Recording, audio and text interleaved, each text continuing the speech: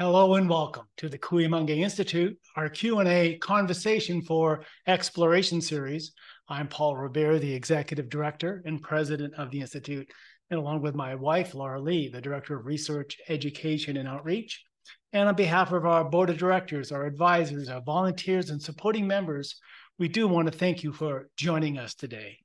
The Kuyamanga Institute is an independent, nonprofit research organization committed to researching consciousness and the human experience following the footsteps of our founder, anthropologist Dr. Felicitas Goodman. And our focus is in three main areas: experience, education, and exploration. We respect the path of academic balance, the creative pursuit of science, while advancing, conserving, and restoring a direct experience of that deeper human connection to all of life. It's part of our mission to expand our own experiential research with the multidisciplinary understanding that's available to us today. So as an educational institution, we take an open approach and we invite scholars in related fields to help broaden the scope of our own work and exploration. And that's why we call this Conversation for Exploration. On these Sunday discussions, we've had a full spectrum of topics from neuroscience and anthropology and archaeology, astronomy, eco-spirituality, ecology, philosophy, mythology, shamanism, ritual, hero's journey. It goes on and on and on, from the arts to the sciences and so much more. We have a couple hundred presentations between webcasts and YouTubes that are available on our website, all for free. We do invite you also to join us as a nonprofit, to become a supporting member. And we want to thank you, the community members, who continue to support the mission of the Kuyamanga Institute. Today, we want to take a look at the role of music, not only in today's world, but in the world also from the perspective of traditional people. The profound and sophisticated relationship between music and indigenous people is a testament to the enduring power of culture and tradition. And across the globe, indigenous communities have created and cherished music as a central facet of their identity and heritage. The connection between music and indigenous people transcends mere entertainment. It's a profound expression of their history, their spirituality, and their ongoing struggles for cultural expression and preservation. And today our guest will guide us into the rich tapestry of one tribe, Amazonian tribe, examining its significance, diversity, and the way in which it both reflects and shapes the experiences of their community. This will also offer us an opportunity to reflect on how music is a companion in our own lives, serving many roles to express the emotions, from the melancholy to the joy, to bond us, to inspire us, entice us, and to engage us in a deeper connection to all of the human experience. And so questions arise, why does music so move us? And why can music impact us in such a powerful way? And how does it mobilize us, trigger us, and connect us heart, mind, and soul? Well, I think music is our best export to the world here in this country. But it was these very questions that led our guest, Anthony Seeger, he says to call him Tony, to his deep study of music and its impact on culture. Coming from a musical family with an uncle, folk singer and songwriter Pete Seeger, seeing the power of words set to music to move us, Tony's key quest and questions in life were set: study the power of music. So with degrees in social relations at Harvard and in anthropology at the University of Chicago, and to live with an Amazonian tribe in Mato Grosso, Brazil, to learn how one traditional society integrates the power of music into their culture, for rhythms, for everyday speech, for oratory, for recitation of myth and stories, for the rituals, dance, and songs. Our guest says this friendship, extending over 50 years, has become an extended family. His book, Why Suyá Sing, a musical anthropology of an Amazonian people, and his recording and publishing of their story helped the Suyá successfully and legally claim their ancestral lands. Now, this is anthropology at its best. Mm-hmm. In Tony Seeger's long and far-reaching career, he's worn many hats: anthropologist, ethnomusicologist, audiovisual archivist, record producer, musician.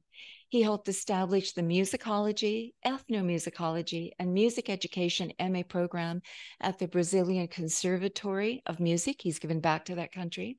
He's curator and director emeritus of Smithsonian Folkways Recordings, where he produced more than 250 CDs, as well as collaborated on DVDs and a radio series.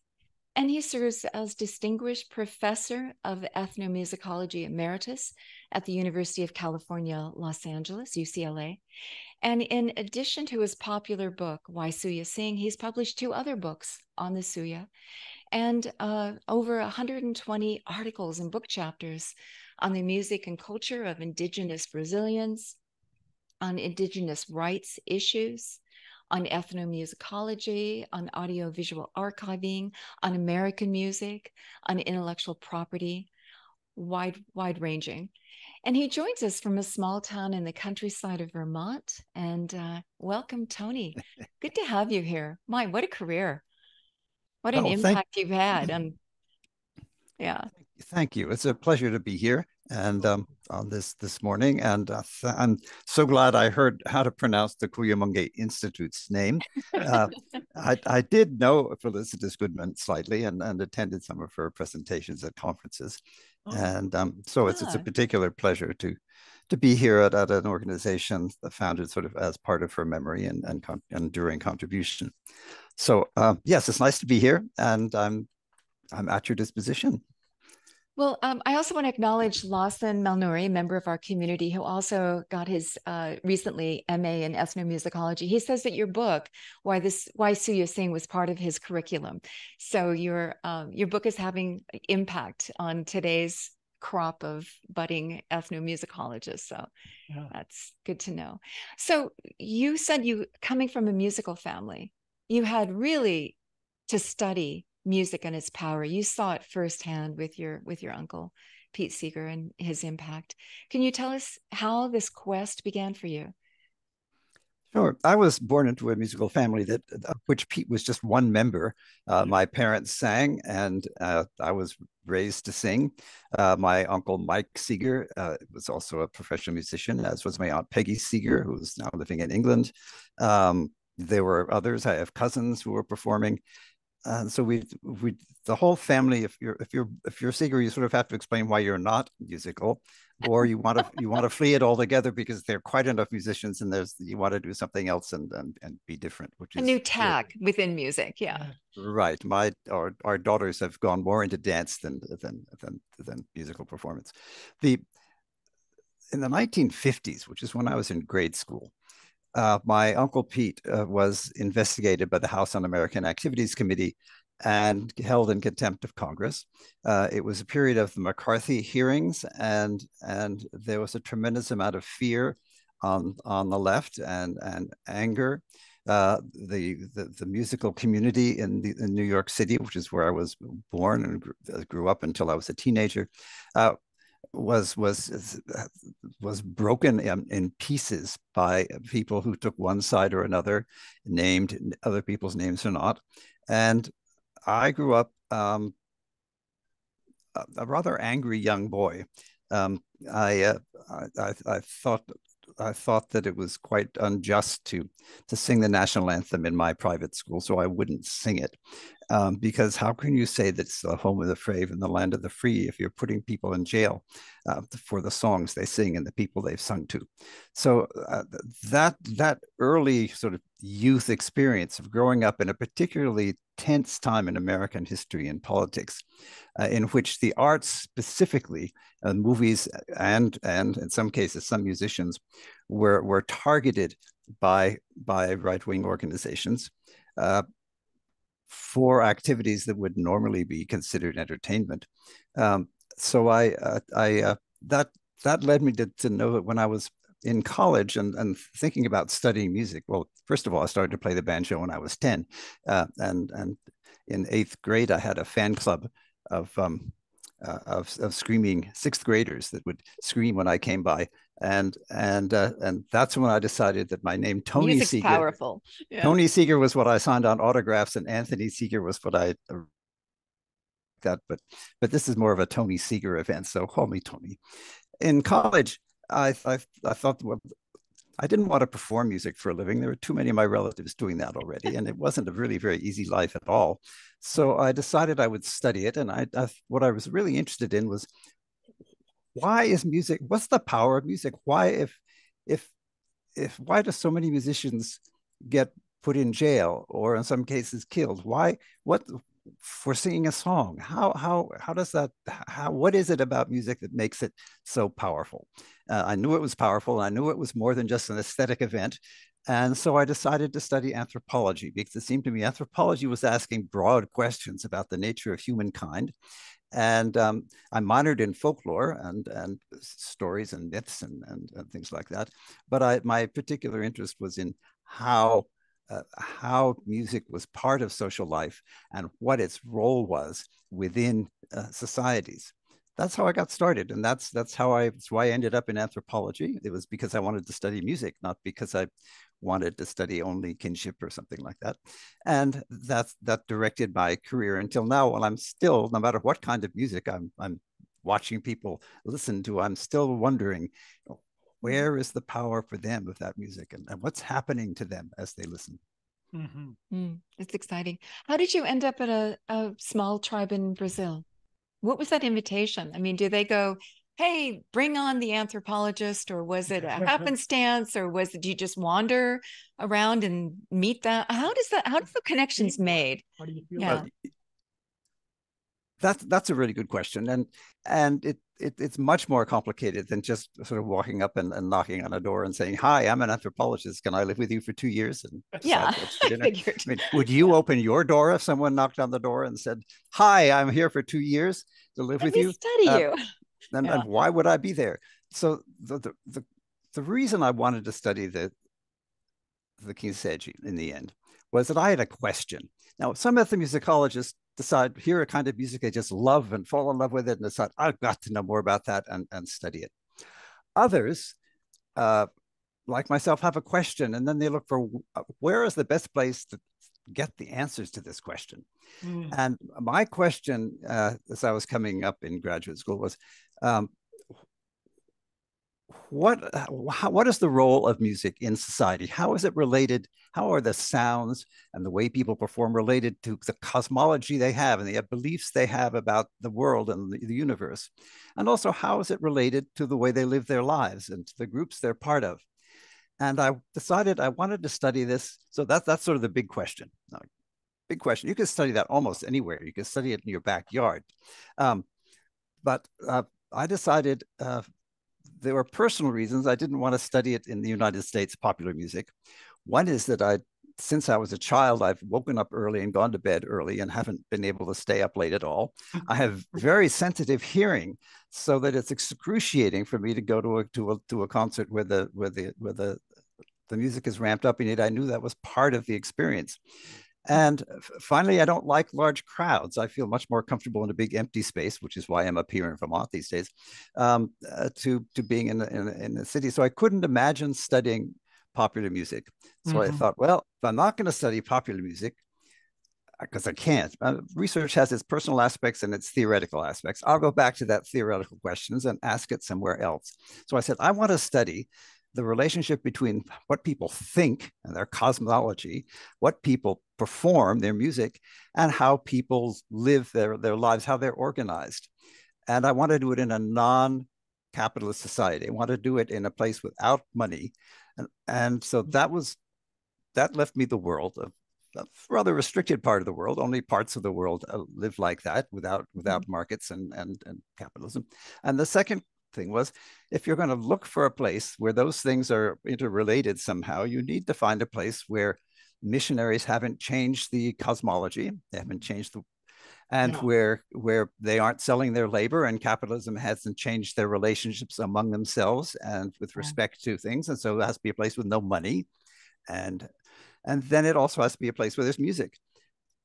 There are a few places in the world, but this is where a sort of real life comes in. My wife is a specialist in Romance languages in Spanish and Portuguese.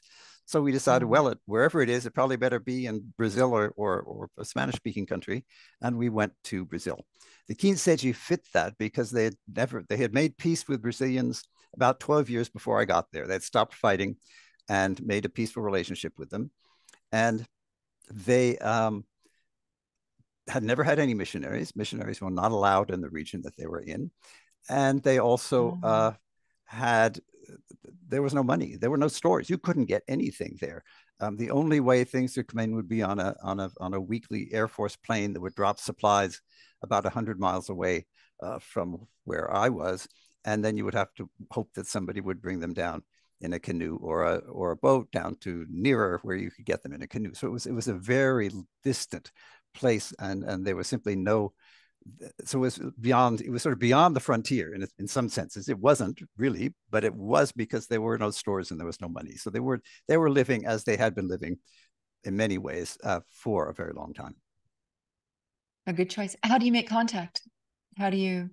Well, again, that's also a good question. Most anthropologists, though they may not say so, don't make contact themselves first. They make contact through an intermediary. And that's particularly true these days.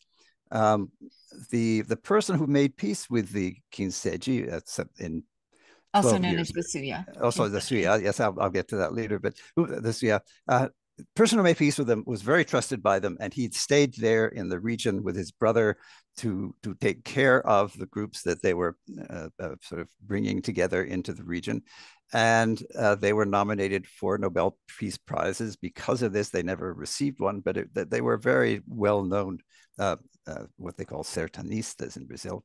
And my request to study the music and language and life of the Suyá went through the National Research Council of Brazil and was sent to him.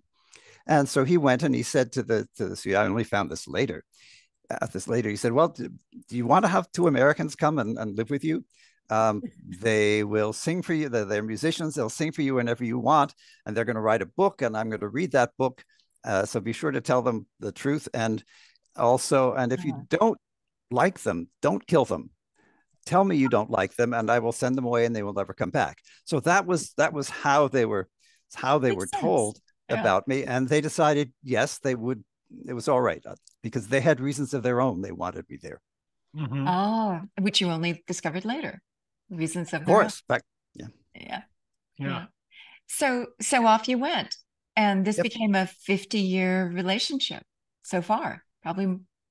Yeah, it did. I've done many other things over the years, and I swore I'd finish all my writing on them in 10 years after I got my dissertation done, because I thought I would do other things. So I have done other things, but they've always sort of been one of the balls I'm trying to keep in the air, because we like each other, we know each other, we've cared about each other, we've nursed each other when we were ill, and it's an experience my wife and I also share, because we did all of my research was done with her as well, so that so it's part of our lives and our children's lives as they went to the field with us. You watched each other's children grow up, didn't you? We did, and ask about them when we talk to each other now on WhatsApp.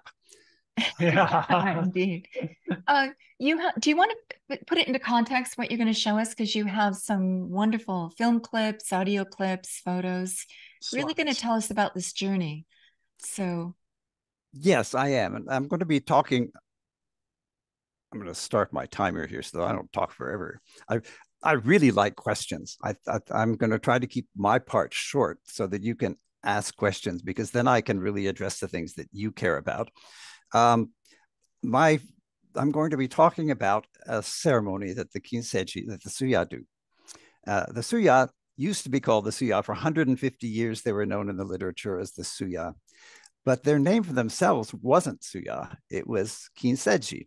And like many groups in North America who were called by names that were invented by other people and told to the conquering Europeans who arrived, they have wanted to change their name for some time. And so in 2001 or so, I think they just decided, no, we're going to change our name. So please call us by Kinseji. And so I do. But it's confusing since they were known for so long by Suyá, and my book is called Why Suyá Sing. So I'll call them Kinseji. It means people of the large open village places. And I'm going to focus on a single ceremony because the book Why Suyá Sing focuses on that ceremony. It begins with sort of a formal opening and then runs for weeks as people are getting ready for it. And then the last night is when all the big things happen and people do their major performance and sing all night long, and then in the day and transform into animals, and in the day transform back. Right. Pardon me. I have a bit of a cold, so it's a very powerful ending, and that's typical of many South American Indian ceremonies. So I'm going to be, and I started chapter 1 with beginning, chapter 6 was the end, and the 7th chapter was, well, why do Suyá sing? What's going on in all this?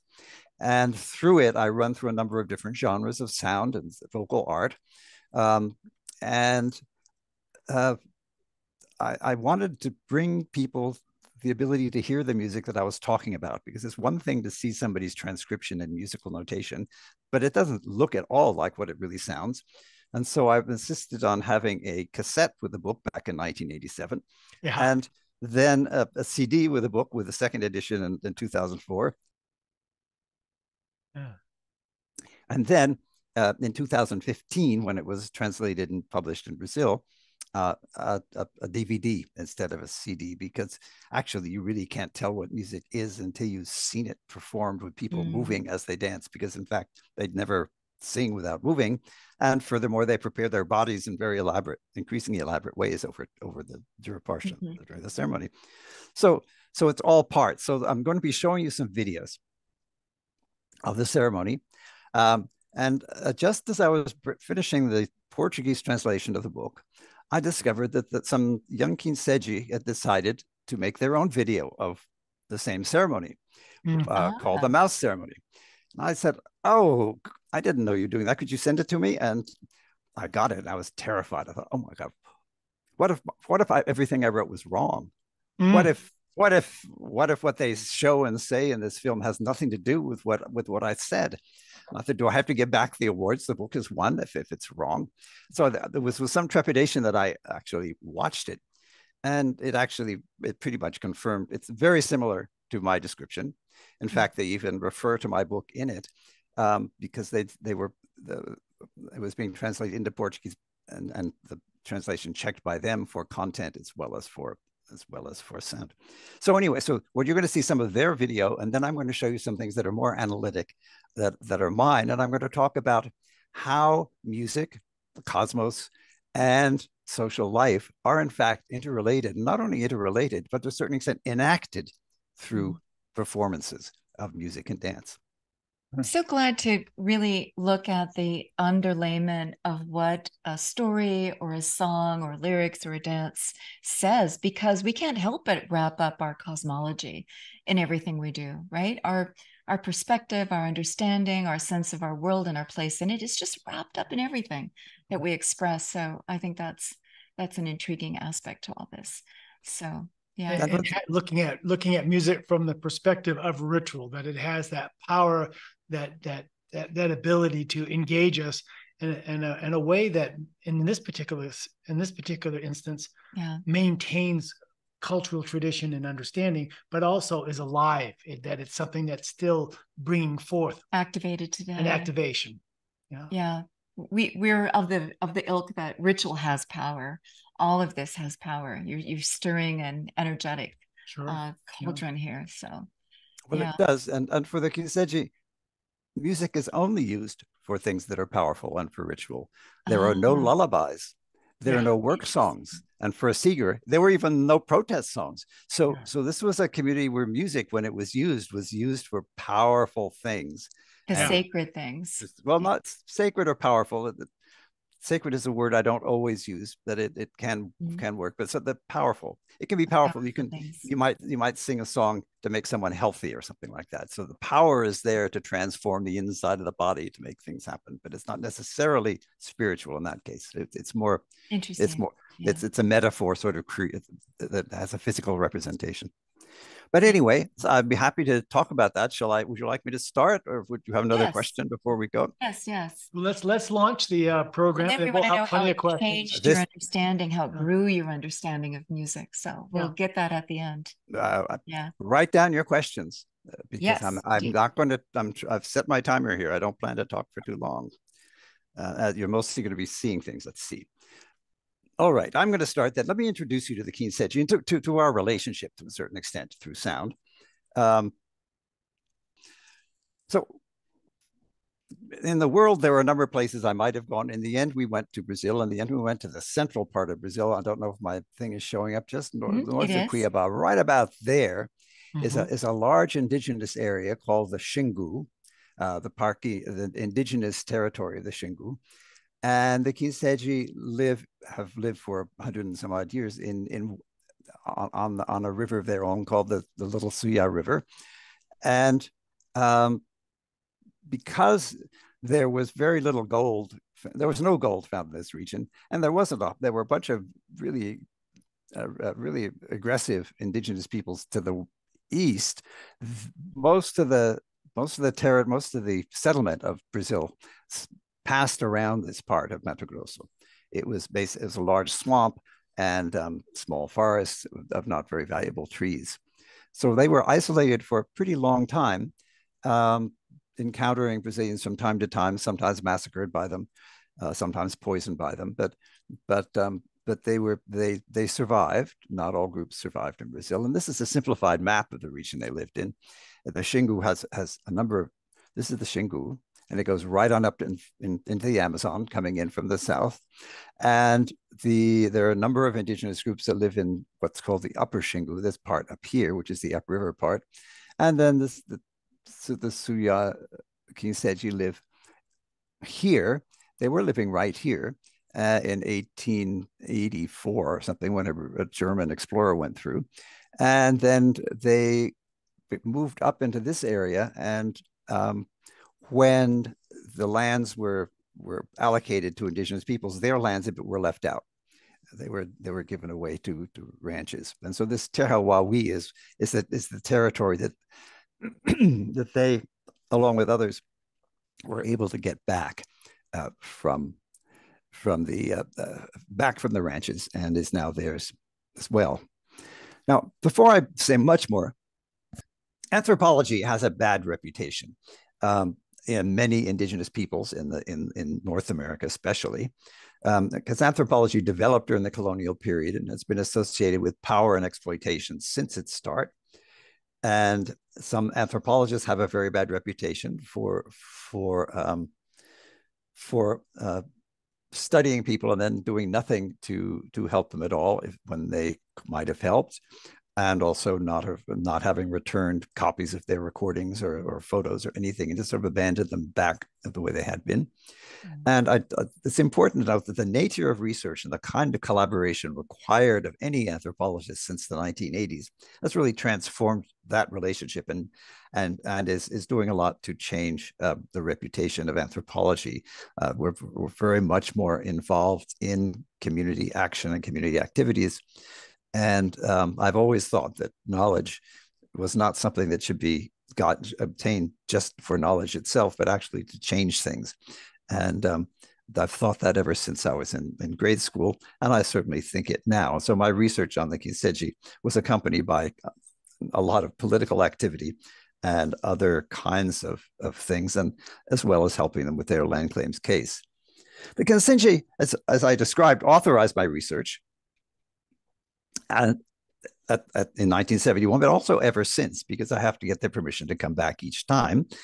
And they had their own reasons. One of the reasons was that if you have a powerful foreigner on your side, they can sometimes be very helpful. And the Kinseji chief said that he wasn't sure he really wanted an anthropologist to come, but he was encouraged to do so by a chief of another tribe who said that sometimes having a white was really useful. And so they called me their white. They called us their white people. We were their anthropologists. And so they had a reason for wanting us, and we had a reason for being there, and so we got along quite well. This is us. The person who did the research is not the one you're looking at on the screen. Before, it's this person here who was a young graduate student who went with his wife down to the Amazon and settled in to learn the language, plant a garden, and live for years. We lived for 15 months there during the first part of during our doctoral research, and then have spent probably another 12 over the ensuing years on shorter visits. What an adventure. Yeah. Well, it's an adventure and an enjoyable thing. We felt privileged to be able to live in as clean and clear a place with such nice people as the Kiseji were. It was a far healthier place, even though people say, "Oh my God, you're going to the Amazon, you're going to die." It was a much healthier place than the slums around Rio, because the only thing there was pneumonia and malaria, and we didn't get it all the time. And then here in 2015, which is what a whole lot of time later, on our most recent trip back, because my 2000 trip was canceled because of COVID, here we are. They asked us to come back this time because the women had decided to perform a ceremony they hadn't done in 50 or 60 years. Oh, wow. I'd never seen it before. And they wanted my wife back to come back and participate in it with them because, because she adds to the fun of doing a ceremony, what is having people that you care about together. Yeah. So it's a wonderful education for her. And so that's why she's all painted up and dressed, and I'm not. It was a women's ceremony only. So we have changed. The Kiseji have changed, but the music goes on. Now, one of the ways ethnomusicologists learn about music is participating if they're invited, because when you actually perform music, you learn things about it that you don't get when you're just listening to it. There are physical aspects of vocal presentation, of sort of positioning of the vocal cords that when you're actually having to do it, you discover how difficult they are. And there's dance, and sometimes you don't necessarily experience the same thing that other people experience, but you are experiencing singing together and dancing together as a group. And this was one of the ceremonies I participated in when we were there. But they also liked our music. We took a banjo and guitar into the field because we've been playing our whole lives, and they liked it. Some ethnomusicologists and anthropologists have gone to the field with an instrument, and people hate it. And they say, "Oh, leave it in its case. We don't want to hear that stuff. We want to hear something else or make our own music." But our music was one of the things that contributed to their happiness. Performances and ceremonies are all about euphoria and happiness, and the more kinds of things going on every night, the better. And so we were often part of a ceremony, brought out when the moon was full or bright enough so that they could see us perform and also see me tell the story of the giant Abi-yo-yo, which they greatly appreciated and terrified children. So this is a photo taken in 1995. My wife wasn't with me on this trip, but they sang along. They learned our songs. Sometimes they would apply their own words to them, and sometimes they would learn word for word in English. The women particularly liked a ballad called Pretty Polly, which describes how a woman is taken by her boyfriend into the woods and killed and buried, and they thought that was a great story, and so they learned it, and they could sing Pretty Polly, come take a walk with me, Pretty Polly, come take a walk with me. Just like that in perfect English. They also knew the songs of about 7 other communities, indigenous communities, and they also knew a song in French that they had learned. So they were multi-musical, far more multi-musical than most Americans are. Yeah. And they really liked other people's music. When I first went, there were very few of them, and they lived in a very isolated village on a river, there, this little Suyá River, but it only had 6 houses and 1 under construction. There were about 100 people in there, and because they were the survivors of a terrible period of population loss due to measles and massacres and poisonings, and so they were gathered there in a very isolated place, and this was where we spent most of my dissertation research. Was in a very small village. I lived in this house. We sang in the center.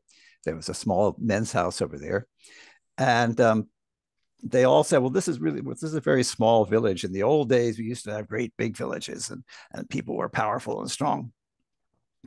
Well, in 2006, there they are. They have a large village. There were 28 houses instead of 6 going on 7.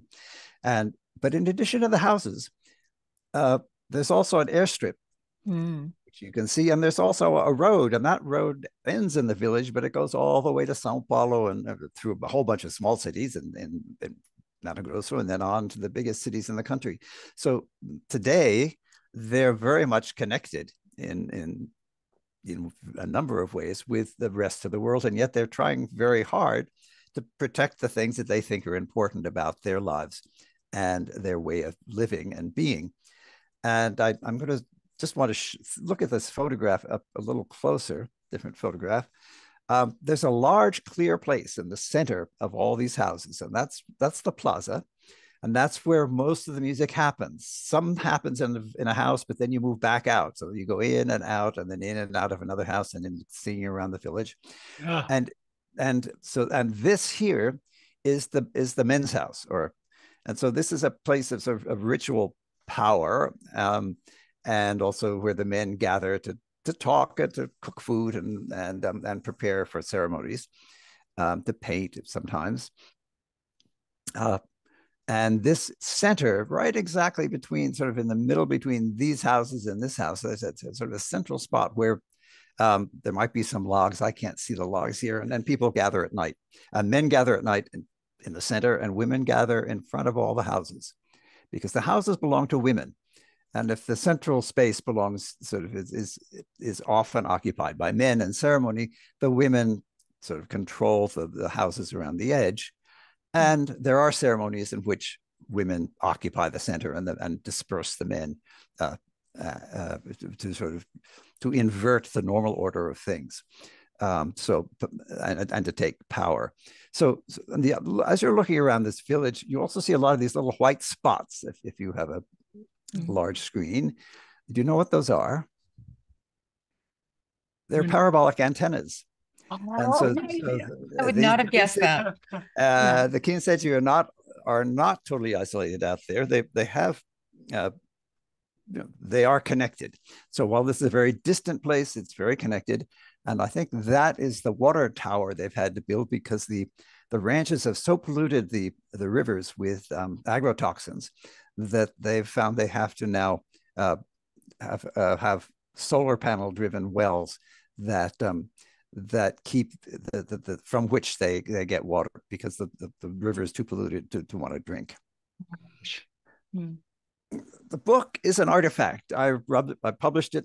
I wrote it in 1985 and 6. It was published in 1987, and it doesn't change much, though each edition changes in a postscript, because the publishers don't want me to change the inside. That's too expensive to retypeset. So the book is an artifact, and it doesn't change, but the Kinseji change a lot, and yet they're still doing the ceremony. And this is I've sent them my recordings and myths of songs as well, and so this is just, I put this picture in to show that they too are using computers, and they too are analyzing stories, and they too are looking both at the past and at the present and imagining the future. Now I'm going to show you some videos. And they were made with the knowledge and approval of the Kinseji. And they were published in CD and DVD with their permission. And all the rights in composition and performance are reserved by the Associação Indígena Kinseji, their foundation. And in 2001, they specifically requested recordings of them not be posted on the internet except as authorized or posted by them.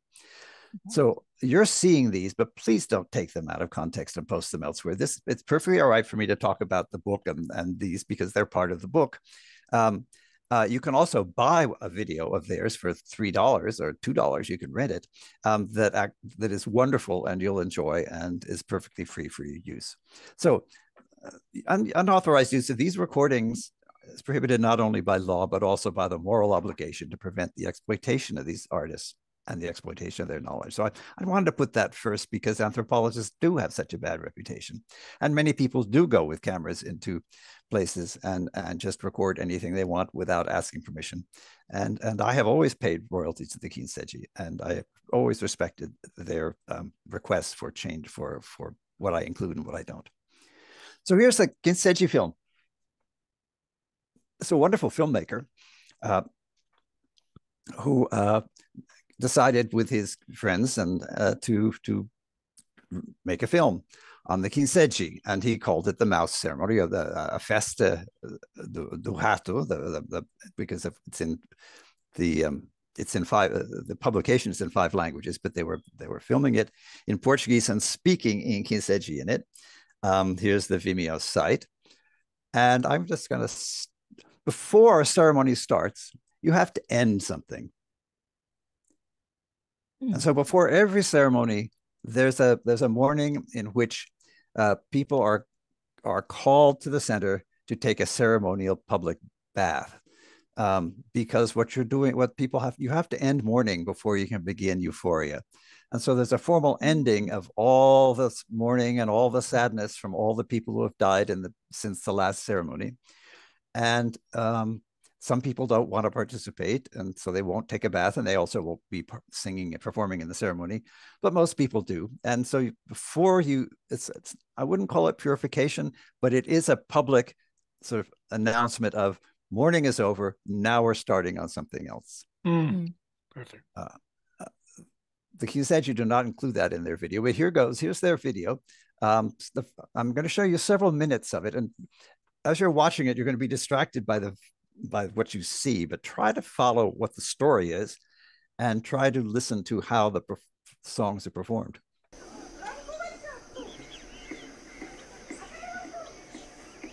Adveki sede 99 kanoji kinwam to itarajiga toleranin sintewe atara tan akuntaji kin kidaji pa henwa justiça kam adiko de pata tumro canhongo nem ratam aletuambeta 11 nem mera ni mansumbaine akunta kindo pamo adile mengen candede pa pentotinha cocolhamana tinha cambrintinha ruintinha jaicunha uma toleitacam ai caroni ruere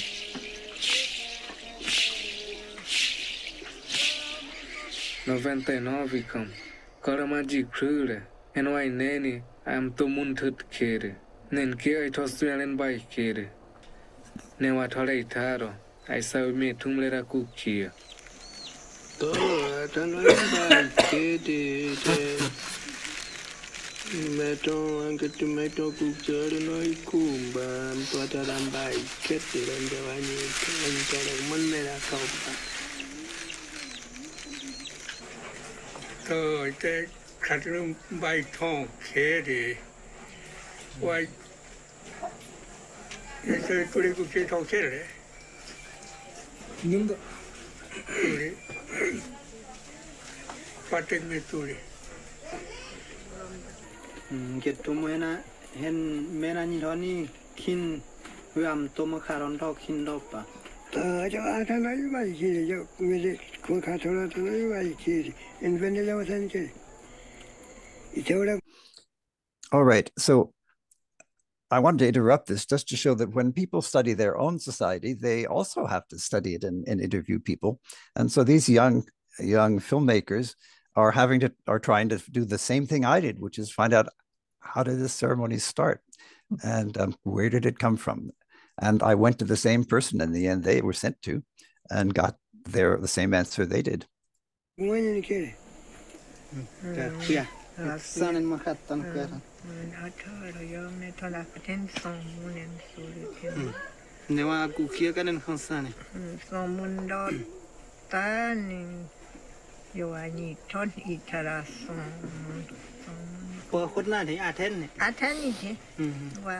Ni hay no que asua kun tienen hormone y corriquine ni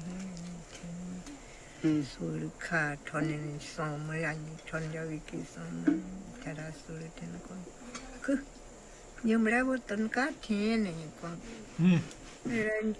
nyon siro no wa tienen ko ni woten ka twapa ni ko henwa hen mera kindo nyunen ko nen mera kindo nyunen ko hayani cột cá thiên so muốn nên con này conว่าthiên so muốn này con tí cột thiên cá so muốn nên con này nên cột thiên nên cho ai cha à được bố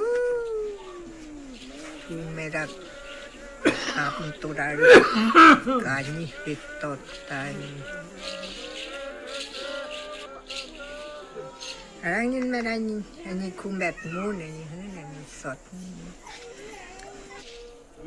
Aji waking sedira. Aji kinda yunu kama emen doi kre. I mean baikam. Ta tu I kun bai to tan thole khut kumba. Thona kam. Am bonjira krandutti.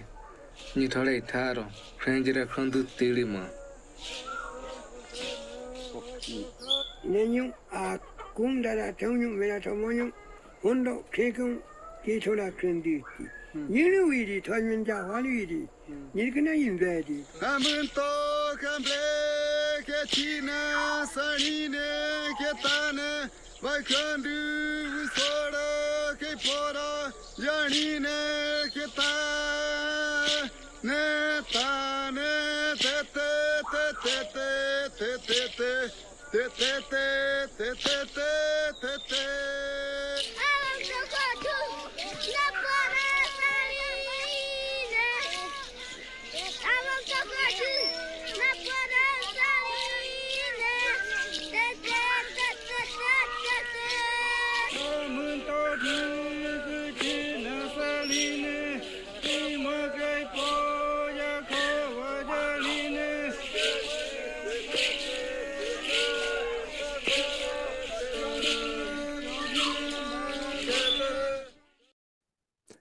Well, there's a lot to talk about there, but there are just a couple of things I want to mention.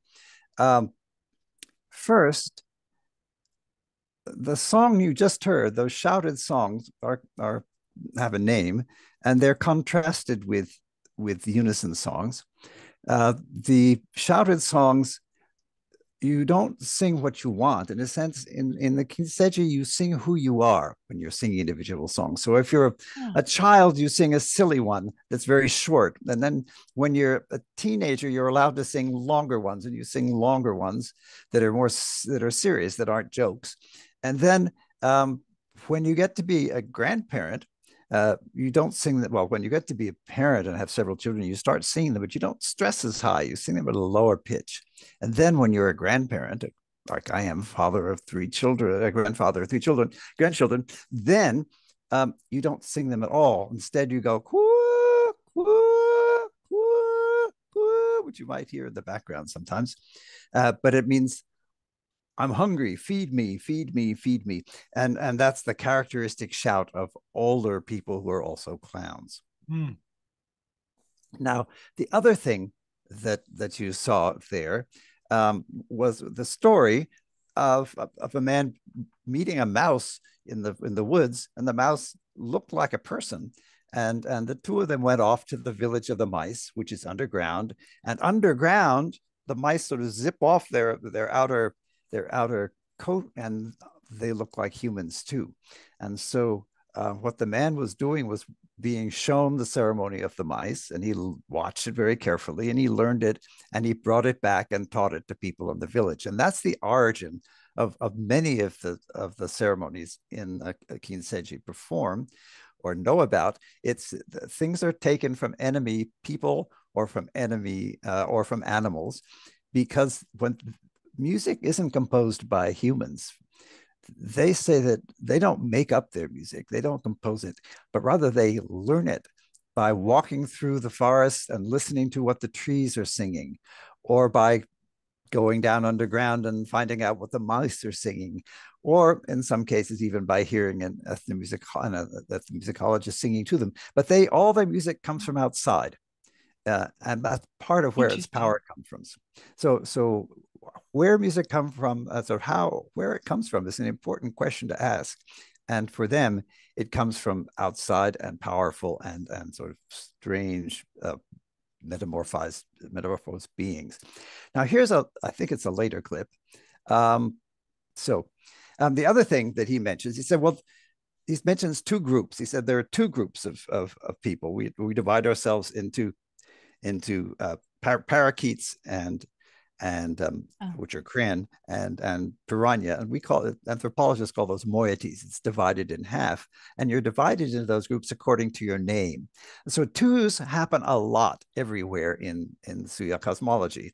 There are two directions, east and west. The others don't have names. They're just the edges of the sky. There's a village. You saw that village. There's a center and a periphery. The center is cleared of all kinds of grass and everything. And then the periphery is the houses. And beyond, there's another periphery of sort of scrappy, shrubby stuff. And then beyond that, there's the forest. And so you have this contrast between clear and green. And you also have sort of human and center of social activity and the forest where the animals are. And that's why the man encounters the mouse out there when he's sleeping out in the forest overnight. That's when you actually encounter the spiritual beings of nature. And time also has two aspects. There's the rainy season and the dry season. And you refer to a year as sort of, but it's another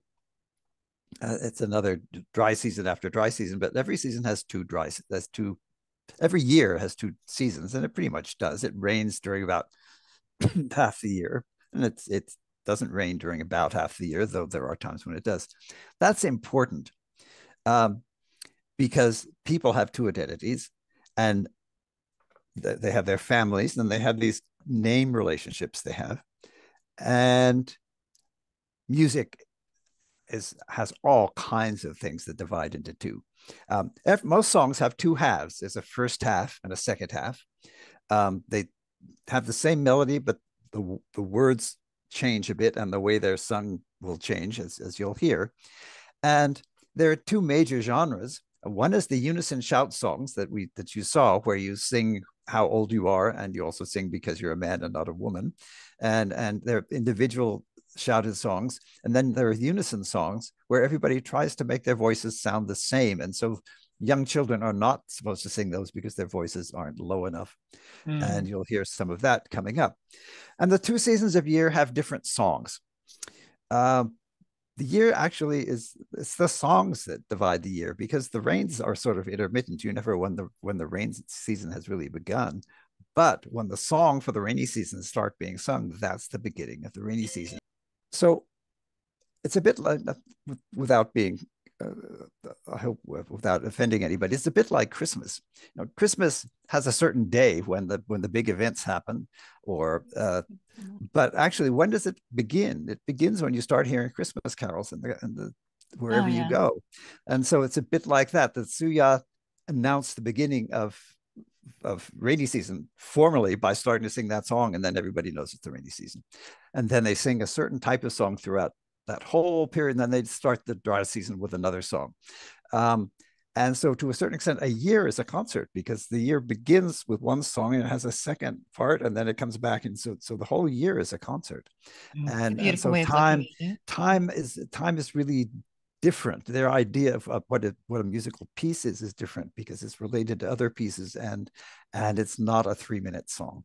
Now, the ceremonial groups sit to sing on the east and west side of the men's house. So you get space, cosmological space, and also physical space, and also sound, all interacting. Now, this next section of the film, he's telling the other story about the mouse ceremony. And here it goes. And you'll also see their use of some of the footage that I've sent them, and how recordings from the past can be used to understand the present.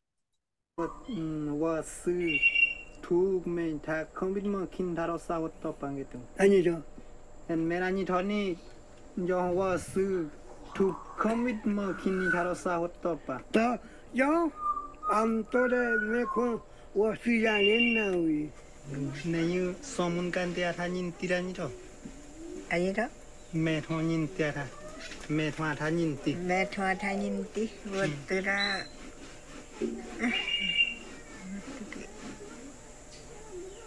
Irai thôi tomben green come. Why ring by kina juma sanen kere. newa jiga penero sokande ntuga chira hiso sokni hweta khum kore khonto swelenda munyu jawi thanam me thumje khum men de thonan go khum khra kumulon ro nyun am tura tho thamne sase nen khon kha penen khon wa suya nen sangin ya nen nen yu ta kun tho them sangin yu solo yu kram khu ngonyu khu chari thore ngai hobor kulom rajunen mere ngau sinare koi kandu ne hare watangon ga kuku ne ko gasu honai kuku da ne watana ne wasu hoi kandi amne ngono te mo songune ne watangon ai kandi ni ko wasu ho temnan go kam ne da tan ti le da to ne ta to ten to pin ka thon ka hui wa ne ngorongo wa ne sangin kusukon kutinon saranyu to sangin ta pone ne ni mo kutawa ta chem Ramna salam peri mundatta.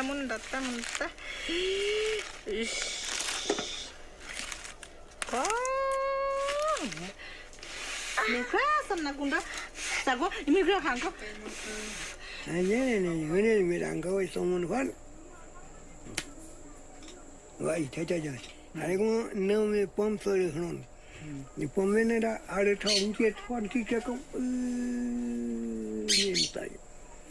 Mira, se rene pomene akran. You tamu ngomo. Tuna ku kamen to tuna ku kamen. Mira ngomo ne. Go wo. Ni binge lu yo tulu ti wo. Ngo ka hananyo akam bone. Ngoro ingla. Ni nu ra kwani ram toro sa hotto pa. मेरा हसन के अंगुल को थसाने cho họ bứt tệ họ nhớ không là bứt tạ o này khỏi kinh cái gì nào nhớ không thọ khu gì họ sang đó ta nhớ bứt tay cho mấy nên bự gì nên như bứt tạ o nên như là cũng thọ sang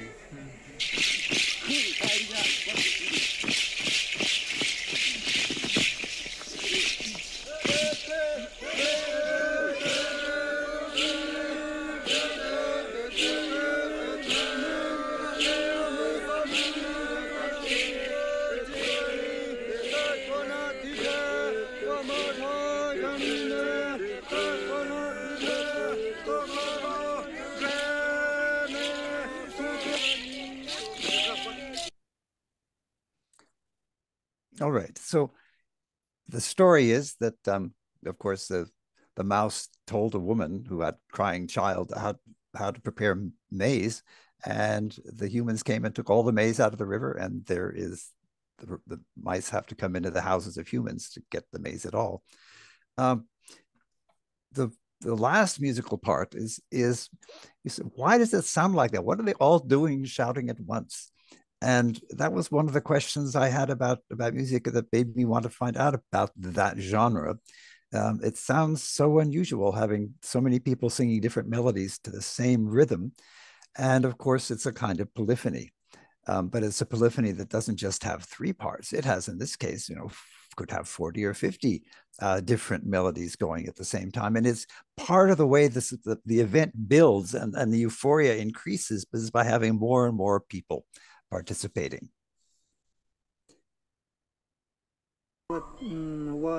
Now,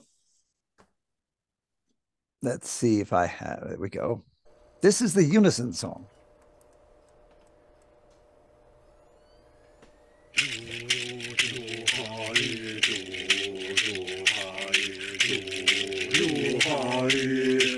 Now, not only is it unison, but it's way down at the other end of the throat. One of the dualisms of Kinseji music is a high throat and a low throat. And this is definitely the low throat. And the shouted songs are all on the high throat. And this is a unison song for the rainy season. And it has, I've written out the song, the syllables here. And eventually it will talk about, first it talks about that the first part, and then it names an animal. So every performance of it begins with no words and then goes to the name, to an action, and then goes to an animal and an action. And listen to it. It's not all here, but it will be about 4 minutes. And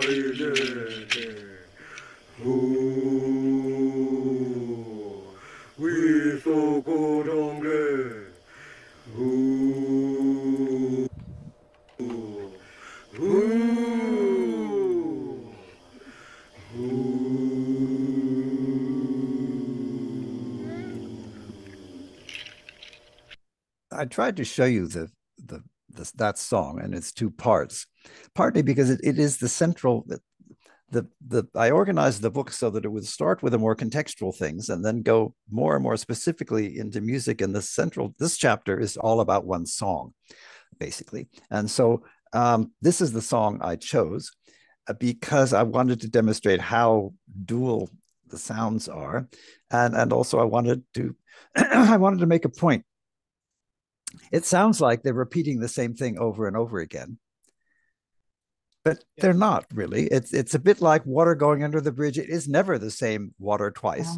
And so here's what's actually happening. There's the pitch of the song is actually changing slowly as it goes on. It's rising, and then it goes back down a little bit, and then it goes back up, and then it goes down and ends.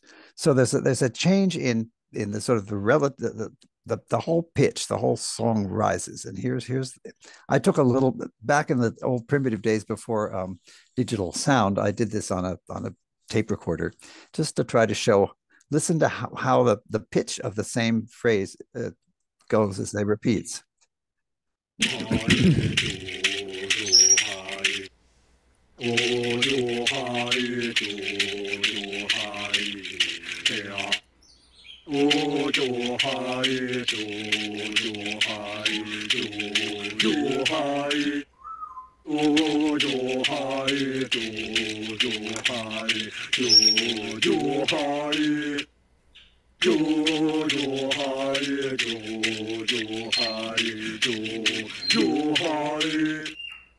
So I won't play the whole thing, but you get the idea.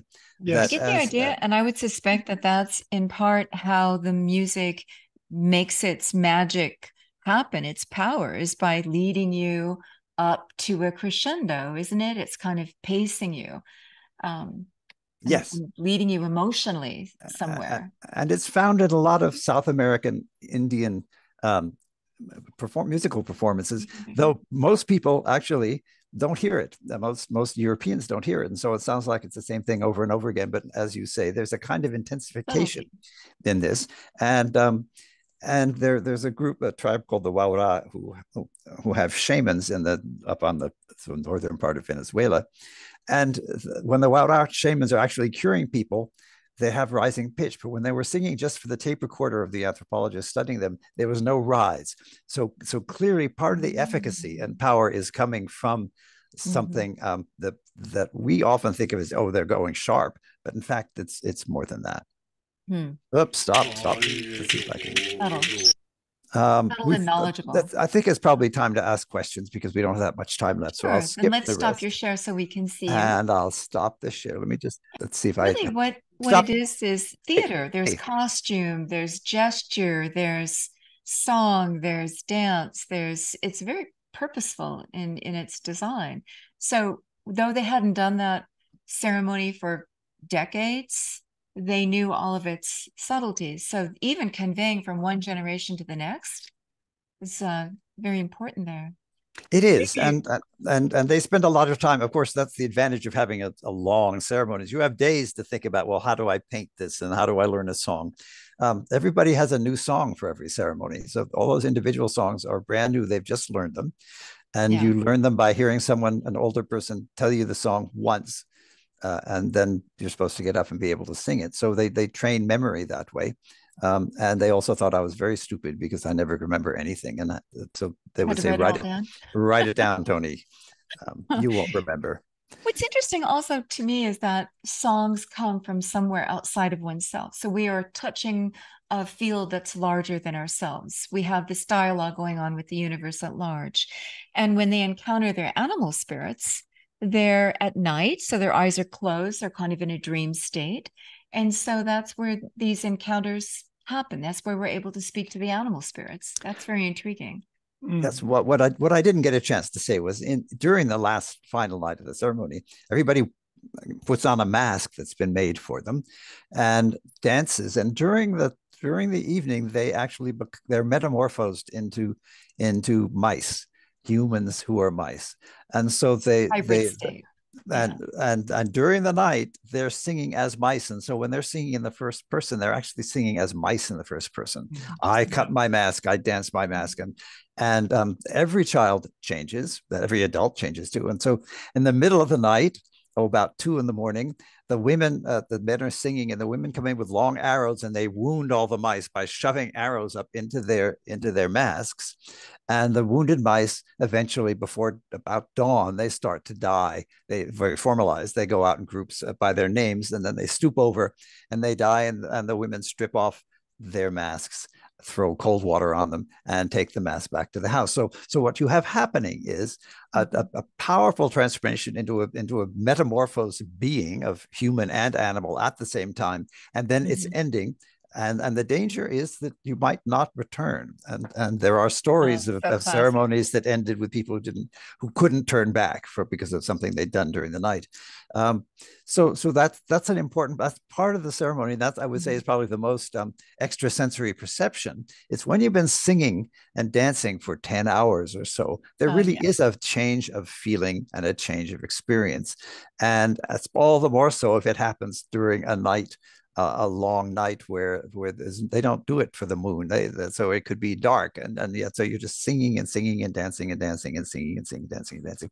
And the Kinseji don't use any psychedelic drugs. There are a lot of indigenous peoples in South America do, but they're sort of Anglo-Saxon Protestant type Indians. They don't drink. They don't smoke. Well, they do smoke, but they don't take. They don't know of any psychological things. So all that's happening is happening through song and dance and in their minds.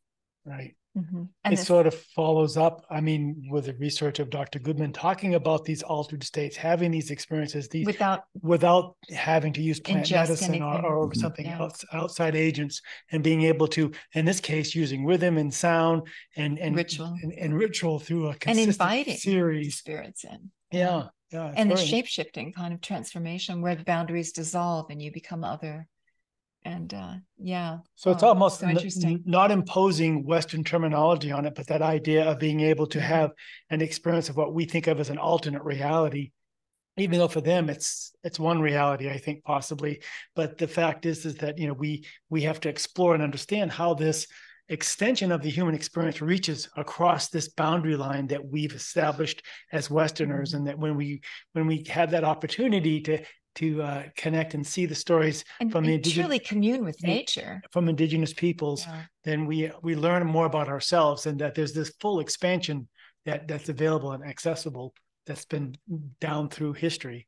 Yeah. Right. Yes. There's a whole, one of my former Brazilian students, Eduardo Viveiros de Castro, has developed a whole concept of perspectivism in which animals actually are like humans. They have their own perspective on the world. And so nature is other people, other beings looking at us as animals in a way. And there are moments when we can see each other, and shamans can make the transfer, but also during these ceremonies is when you have a dual perspective, and so it's one of those moments of contact. There was a very good question though that I just saw on the chat. Can I answer that question? Sure. Let's go to question. The question was about why there aren't any women singing.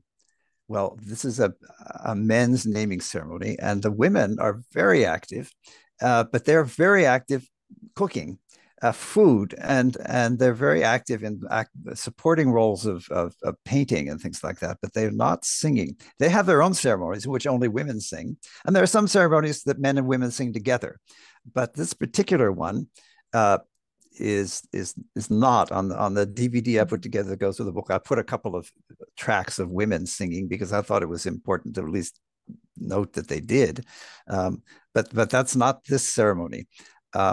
You have to ask your wife about the women's ceremony that she attended. Oh, I know a lot about it, and in that case, the men played small bit parts, but the women were really the. It's interesting that the women were cooking, because this was really a celebration, and in fact, a kind of origin story for their really prized foodstuffs, the maize and the yams and the other, gifted from the gods, or gifted from the spirits, or gifted from nature, from the mouse, and the mouse gave corn only, and this is there's a moment in the season, in the rainy season, when suddenly all the corn is ripe, or is getting ripe, and so you eat corn. We sort of dream in green and yellow, because everything was yellow and green. It was just, you would eat corn for breakfast, lunch, and dinner. You would have it sweet corn. You would have it dried and pounded, and you would have.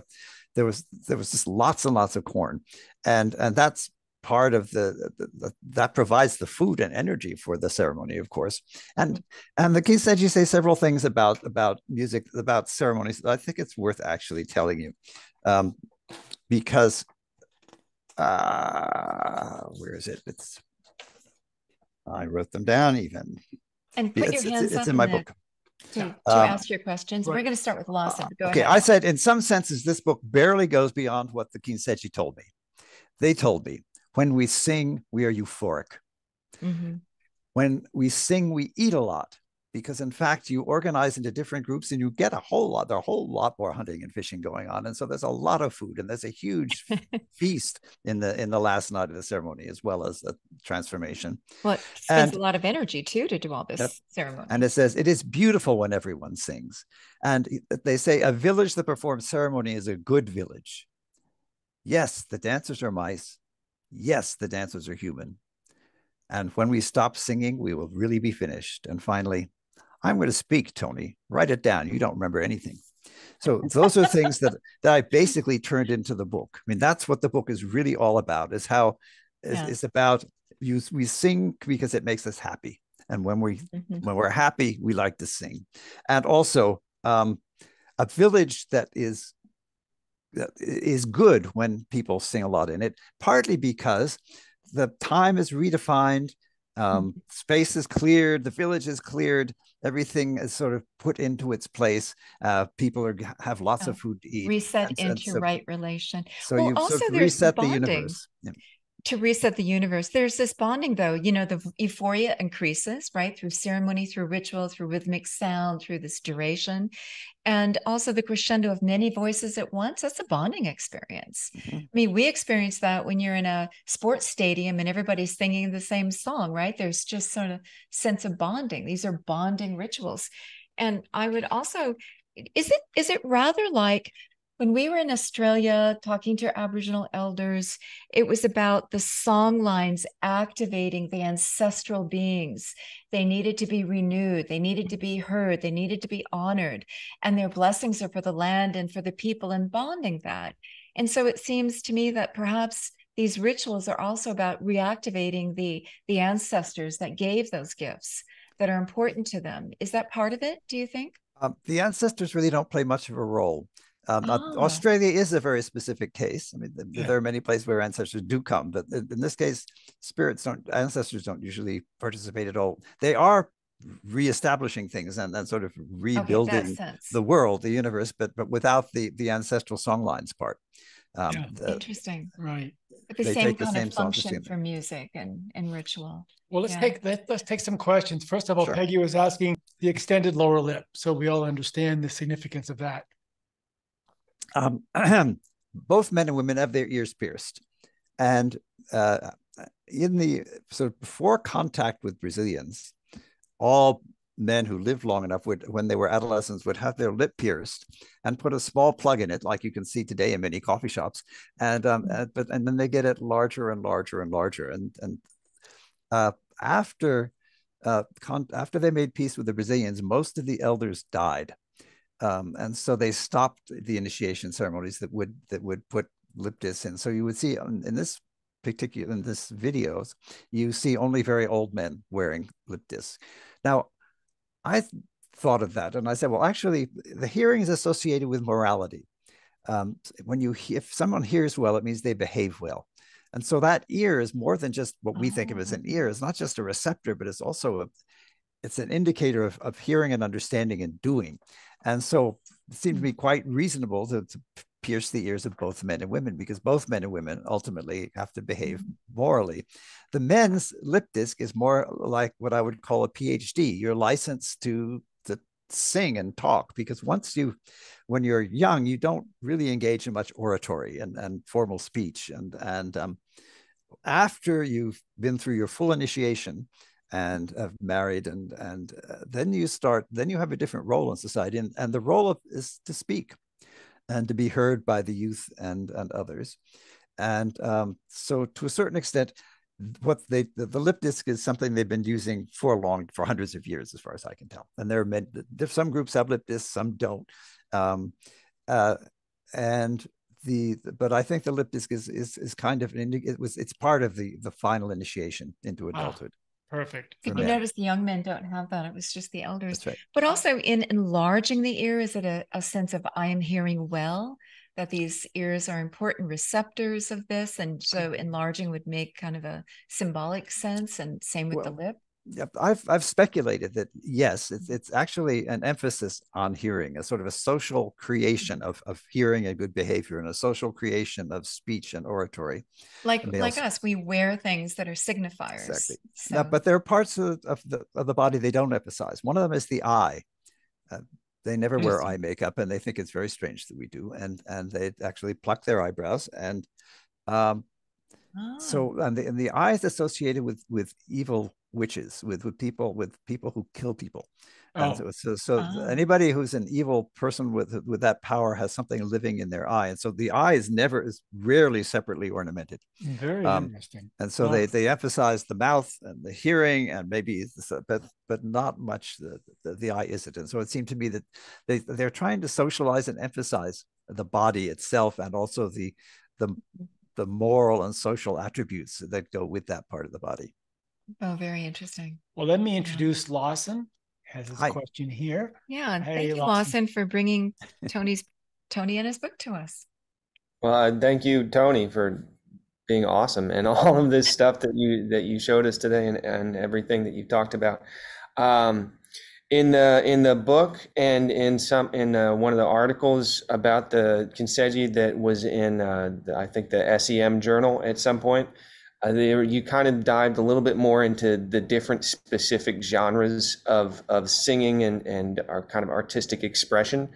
And the way that I read that and the way it was talked about by my professors was that you were kind of discussing or demonstrating how there's not so much of a clear boundary between singing and talking and or oratory and just casual conversation, and as an extrapolation of that, there's not such a clear distinction between artistic expression and just normal daily life things.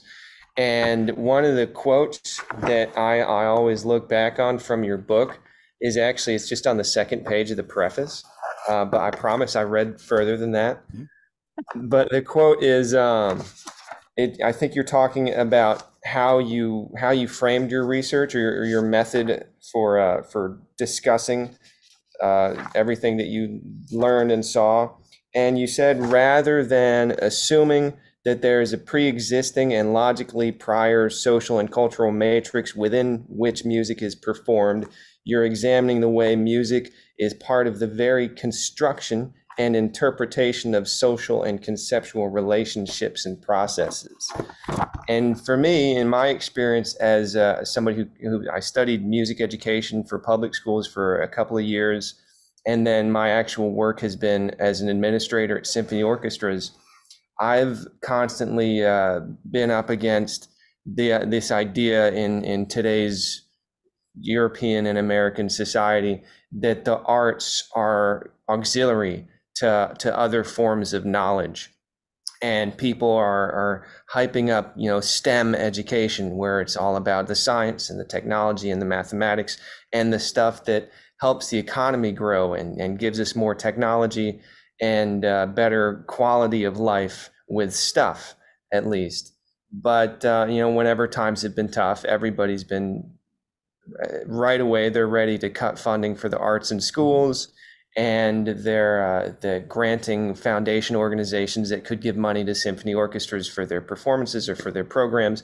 They move away from giving the money to them and instead give it directly to people to organizations that look like they have a clear social benefit that's easy to describe. And for the arts, it's always difficult to put into words why the arts are so important. And I think it's just because maybe it's that they're so important that they just can't put it into words. And I've always thought that that quote about that music isn't something that came up from society, but music was necessary for the existence of society to begin with. I guess this is my chance to find out if I've just been reading that completely wrong. And if not, do you have any thoughts on how we can try to encourage the society that we're in today to kind of change its perspective and relearn how to value the arts and the importance of the arts in a fully functional and in society where everybody can be, well, where everyone can have true well-being instead of just stuff. And where singing, I guess, like you said, can make us happy. Well, you got it absolutely right. That's Okay. exactly what I said. That's exactly what I think. And how to change that into an understanding of our own society is hard. Pardon me. Partly because the market system, the United States doesn't even have a Ministry of Culture. Most countries do, but one of our exceptionalisms is we don't, because I think people think that the market system takes care of culture, and it doesn't. Of course, it's only part of what music is. There's many other kinds of performance, and that is totally ignored by markets, and is terribly meaningful to people who do it. And then there are parts that are part of the market, like classical music in the United States, that doesn't really fit into the superstar system, though some parts of it do. And yet it is profoundly important to people. So it's a hard row to hoe in the United States, particularly. Many other countries pay much more attention to culture and fund it much better. But you got it absolutely right. You know, when you take up a book like this one, like Why Suyá Sing or any other, I recommend that you should always read the dedication, or who do they dedicate this to? And my dedication is to my family and friends. Without one, there would be no life. Without the other, life is not worth living. And for Judy and the Suyá, companions of many days and nights, in memory of the songs we sang, the stories we told, and the difficulties and pleasures we experienced. But then I think you should go and read the preface. In those 5 pages of my preface, I say everything that's important about the book. Absolutely everything that I say in the book is in those 5 pages. So you really turn off my timer here somehow. There we go. Cancel. So you're right to read the preface. And then I suggest that people usually jump to the end to see what the person is trying to prove, and then read the rest of it to see if they actually get there, if they actually show you what they say they're going to show you. Yeah. So that goes for almost any ethnography in anthropology or ethnomusicology. That's a good way to approach a book. What's the other one? Yeah. Where's it going? And you're absolutely right, and you took it from exactly the right place. I think I state the ideas most clearly in those 5 pages about what the role of what music is, and how it actually is not a superstructure. It's not something that's created as an afterthought by society, but it's an actually central part of society. And anthropologists throughout the history of anthropology have pretty much ignored music. I've wondered if they were tone deaf. They focus very much on language, but they don't really get music. And so I wrote this book partly to show anthropologists that you could look at society as being a performance, and therefore you could actually look at music as being the creator of and the expression of and the recreation of the ideas of society that are expressed. Well, and certainly a cultural container for transmission, and preservation. Is it because it takes a different technology to record song and dance that only later came? The early anthropologists, they had pen and paper. They could write, but they weren't actually able to record everything like we can today. Well, but pretty long ago now, in 1891, I think, was the first ethnographic recording made by Jesse Fuchs of Harvard among the Passamaquoddy. But it was very restricted, and our recordings have been very restricted. But anthropologists did make recordings. It's just then they transcribed the language, and then they ignored the rest for the most part. So they weren't paying attention to the sounds, and I think then recording improved after World War II with the invention of the or adoption of the German reel-to-reel tape recorder was a profoundly, and that a portable tape recorder was a profoundly transformative moment. And then the portable video camera was another.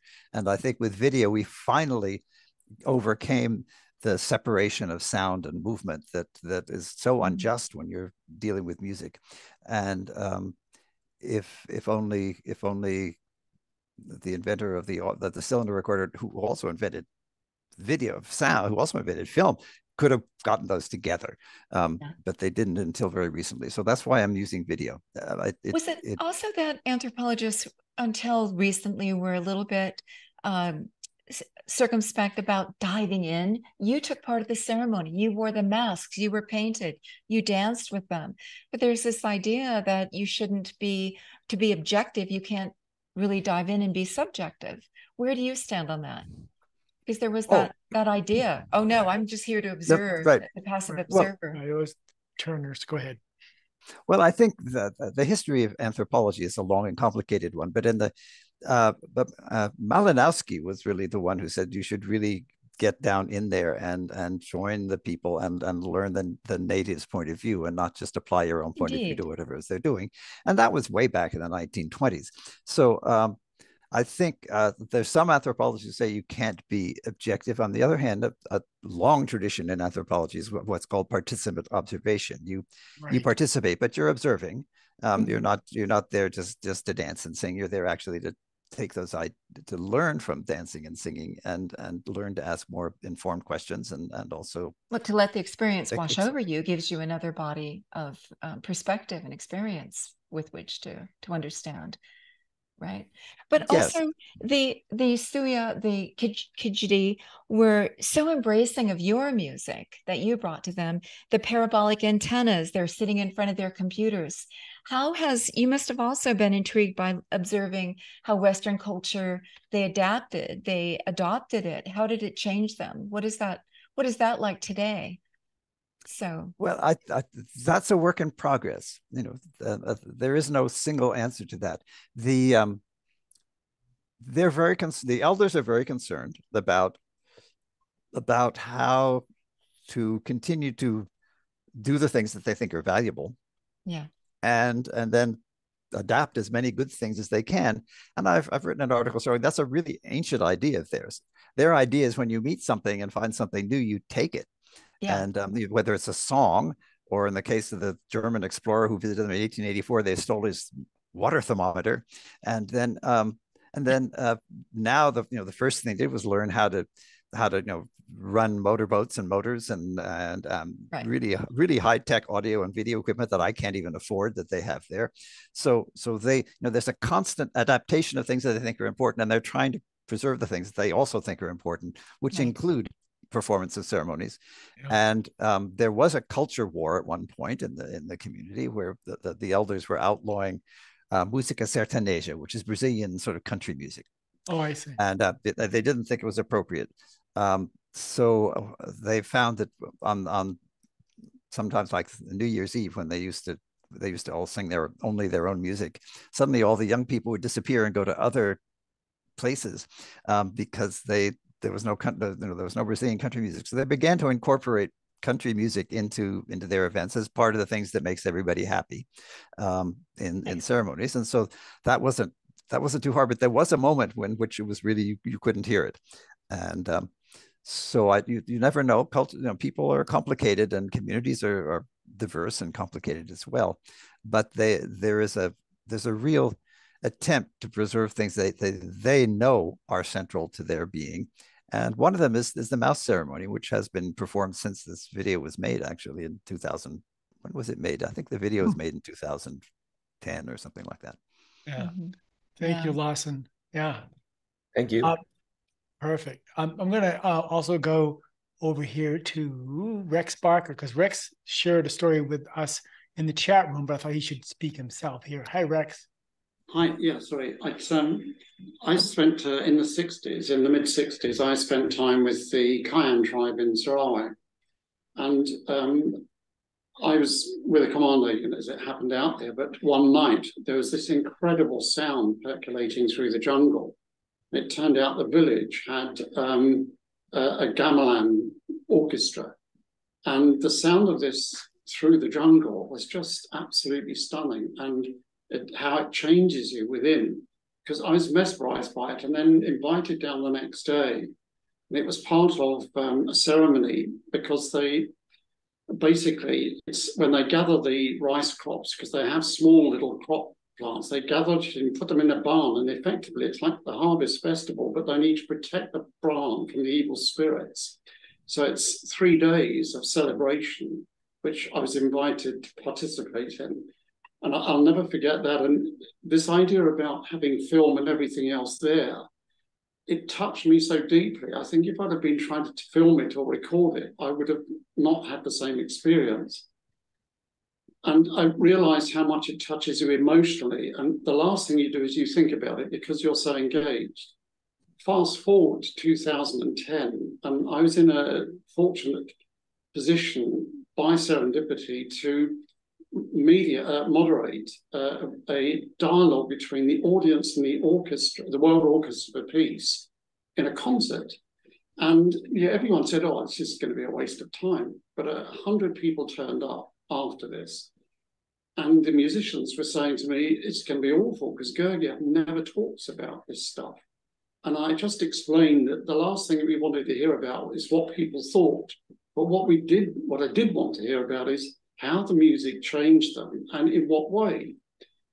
And I invited Gergiev to open it up. And an hour later, we stopped him from speaking because he really went into the fittings and everything else. And the orchestra members were stunned because they'd never heard him speak so passionately about something. He left, and then it went on for 3 hours. And it was quite amazing how you could feel the energy in the room completely go through the roof. So for me, there's interesting parallels here. When people stop thinking about it, and also what it's not I find classical music, and particularly opera in the Western world, it's as if, it's a certain privileged audience and only certain people can understand it. But it touches everyone. And, somehow there's an inhibition there. So it sort of goes hand in hand, I think, with the themes you've been talking about, Tony. Music does touch us. And why on earth do we focus on what we think instead of how it transforms us for a while?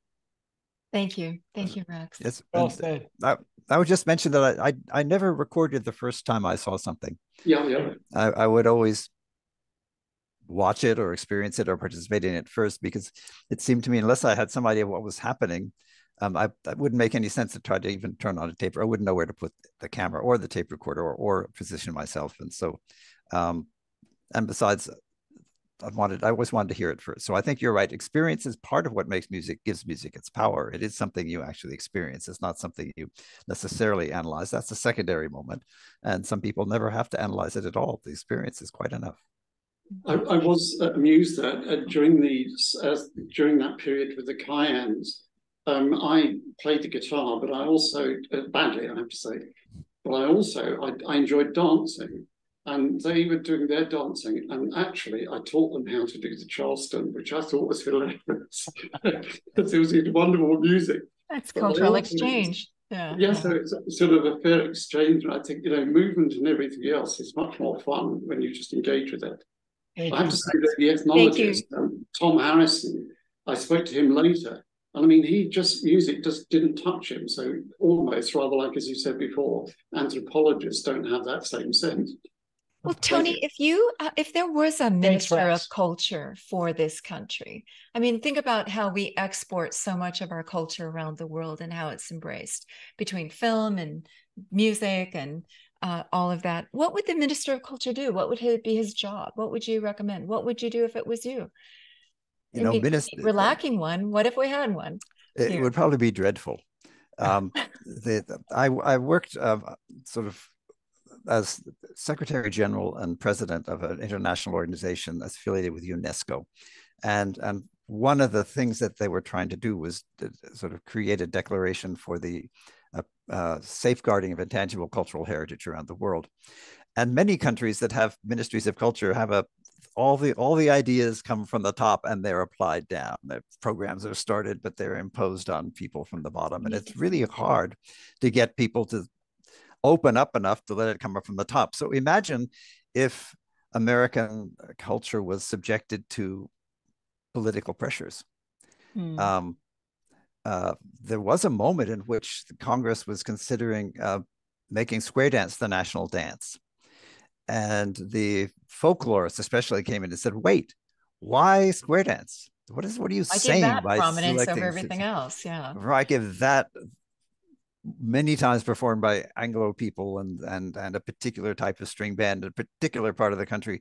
Yeah. Why that? And it really, the dance is much more. There are many more kinds of dances, and so We're I think a melting pot. part of the great advantage of not having a Ministry of Culture is we're spared centralized polities. The disadvantage is, of course, then that every NGO is struggling to find funding and abilities and to do things. In Brazil, they've done some really interesting things with the Ministry. The Ministry of Culture has done some really interesting things, supporting all kinds of local performance spaces around the country. Gilberto Gil, I think, had a Points of Light project that was really very exciting. Ministries of Culture have also supported documentation of people's people's performances so that they can have access to them later. Ministries can do good things. It's not as though they can't, but you have to realize that once you have a ministry, then you're part of a governmental organization that can be taken in all kinds of directions. Some of them very positive, but some of them very scary indeed. I want to just give a shout out to, in Phoenix, there's a Museum of Musical Instruments. MIM. Okay, Musical Instrument Museum, MIM. And it's fascinating. I mean, we thought we were going to be there for a couple hours. No, we were there all day because they have these booths where they have the folklore, music playing, the instrument, the costumes for each culture. I don't think there's not a culture that's not represented. And you go and stand in front, you hear the music play, you go to the next booth, you hear, and it's wonderful to hear the music, see the costumes, see the instruments, see some historic photographs. I mean, it's just beautiful. And everything, even for Hawaii, they had indigenous women in the waves slapping the water in rhythm as the waves rolled in. So it was just glorious. And of course, they have a huge wing for American music and all of its genres. It was also beautiful. But if you're ever in Phoenix, spend many, many hours going there. It's not too far from the airport, so it's a great place to go if you're traveling back and forth. Acknowledge that. And then they'll have a display. I think we saw one on masks of the Congo, so as well. So it's just wonderful to celebrate the rich heritage of music, instruments, and the costumes and the dance for all of the world. And I appreciate that we here today in this time of day, we can, in this era, we can really see it all. We can imbibe it all, at least briefly. So I think everyone should go see that museum. It's a great place. And and I've been there a number of times. And it's when you start a brand new museum from scratch and send people all over the world looking for the best recordings, the best instruments, it's really interesting. So go see it if you haven't. And then there are all kinds of other great music museums. You wouldn't think that music would do very well in a museum, but there's one in where is it, Berlin, I think, that's really, or Berlin or Vienna, that's quite spectacular on music. All kinds of imaginative ways of bringing you in to experience what sound is all about, and I recommend them. You've had a really long and interesting and varied career. When you ask that question, what is the power of music? What is its magic? How does it work its effect on us? What is your answer now that you've gained so much perspective and direct experience? And if I can add to that question just a bit, and that is that, we in general in this program don't get into politics, but with what your uncle and what that represented, that time and period of life where folk music had to play a role of giving a voice to something. Music is a different, quote unquote, political activation. Something's happening there, which hopefully can heal, can break down some of the boundaries that can bring us together. That can be let's have some of the healing force of music, the bonding force. We're in need of that. So that may be two separate questions, but they kind of come together. Well, music can bring people together. It can also divide them bitterly. And people have sung making peace, but they've sung going to war. And it's a good part of one of the things it does do well is create groups. And one of the things that the folk music group did was create a group that then could be in opposition to the military, sort of the military industrial complex, and try to get out of Vietnam. But there are all kinds of ways music can be used. There's not just one. And I think my answer is how, so my end answer is there are many ways that music is meaningful, and different kinds of music are meaningful in different ways to different people, and that any of us can be deeply moved by music we've never heard before. I think one of the nice things about music is that it doesn't take knowledge of language. It doesn't take knowledge of history and culture.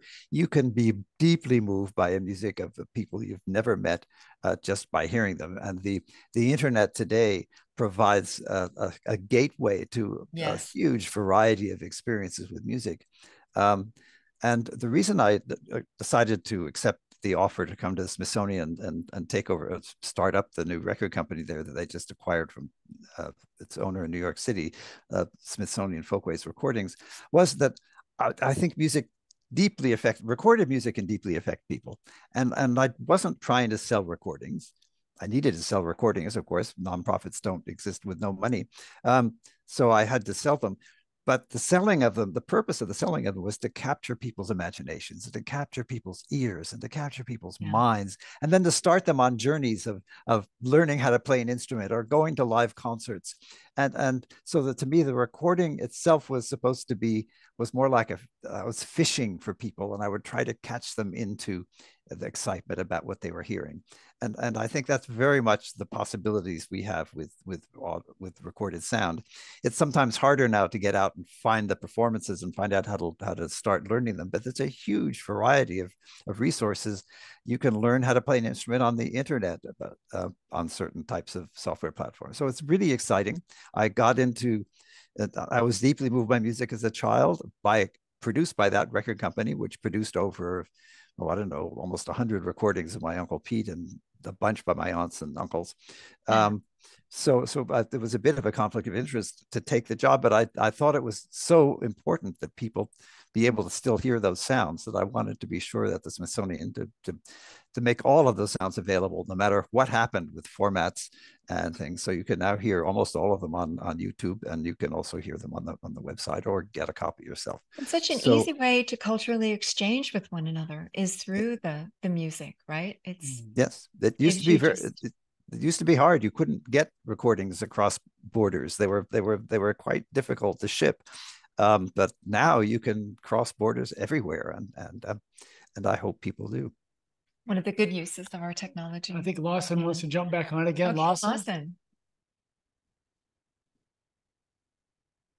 You're still muted. Hey. Hello.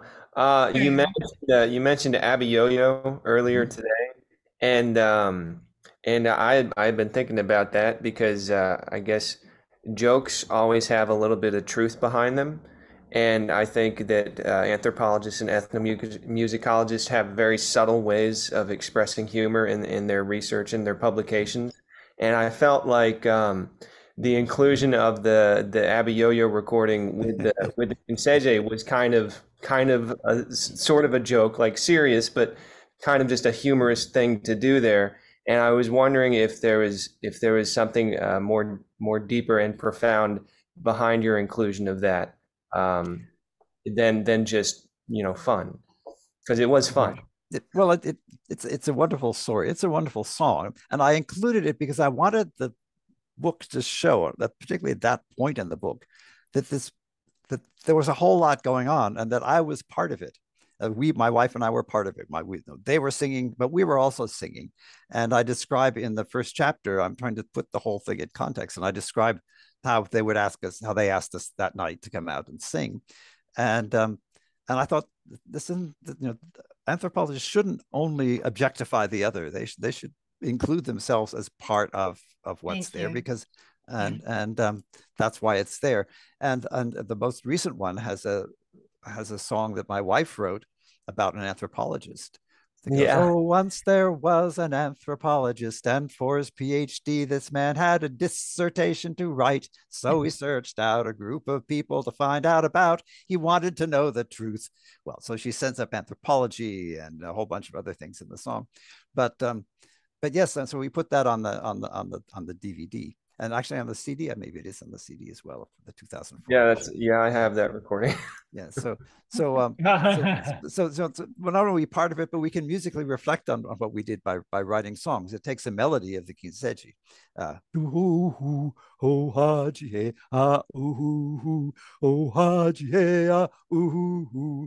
and goes from there.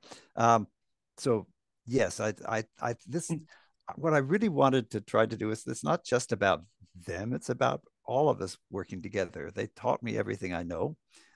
They learned a whole lot of things from asking us questions, and I learned how hard it was to answer questions. So it's been a long and fun journey. The exciting thing about doing research is you suddenly discover something that you never imagined before. Yeah. It's sort of like falling through a floor. You suddenly, throw into a hole in the floor. Suddenly, and as long as you get one of those moments once in a while, you can put up with a lot of the frustration. We go for the aha moment as well.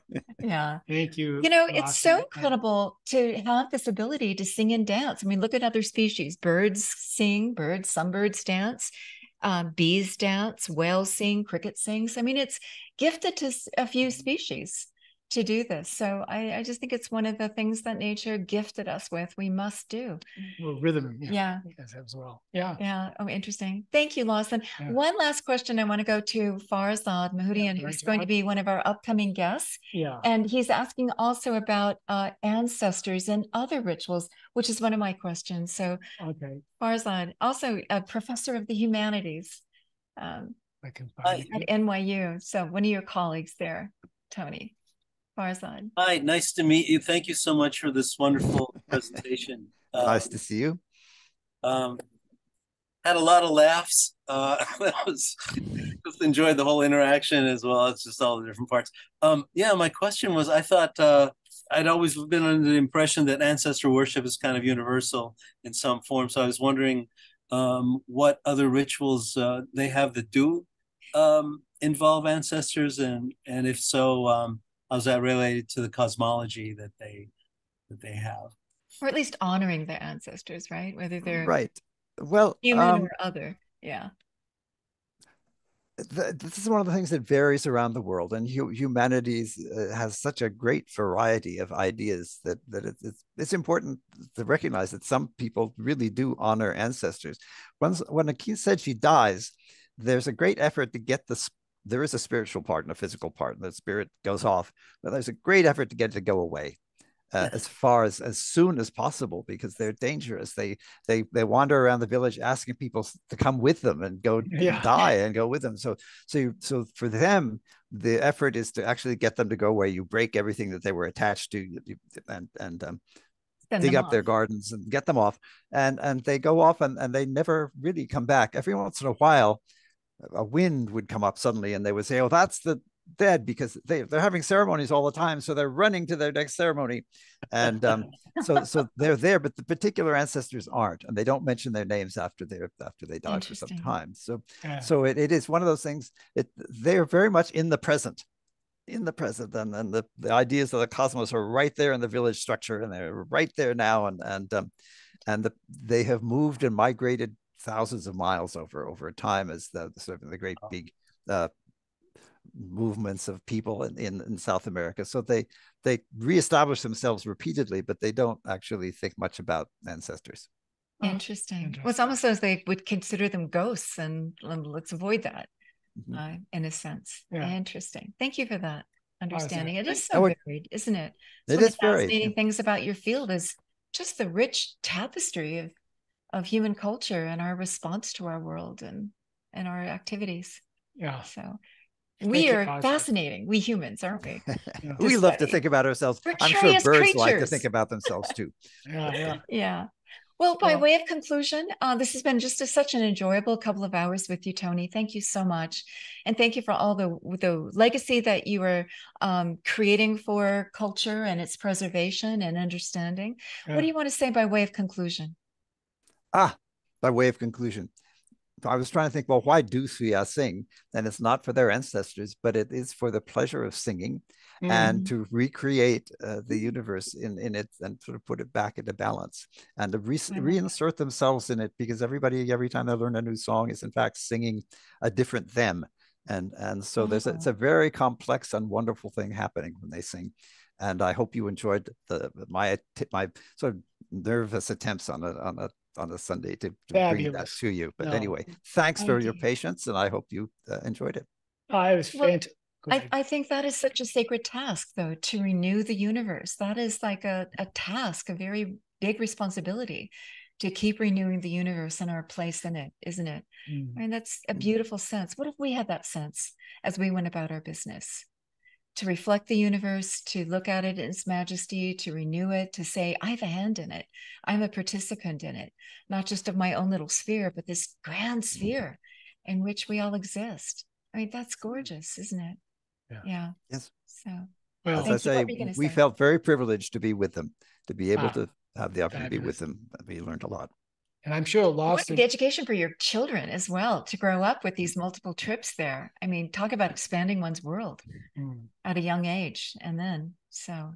We really appreciate the scholarship, but also the heartfelt scholarship that you bring to the table. It's something very powerful about that. And so, yeah. And we have your permission to post this on YouTube in terms of the excerpts that you graced us with. Great. Thank you. Thank you. I just prefer that people not record those sections and put them on YouTube. Oh yeah, something else. And we'll put that in. And you won't. That's why I put that in.